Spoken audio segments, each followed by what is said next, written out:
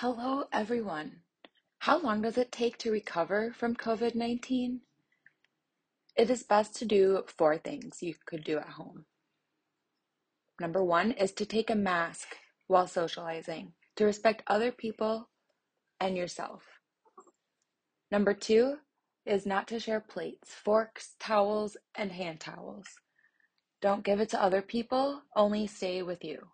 Number 3, isolation. That means if you're not feeling well, possibly sick with COVID, it's best to go to your room for a few days until you feel better. Number 4 is keep clean.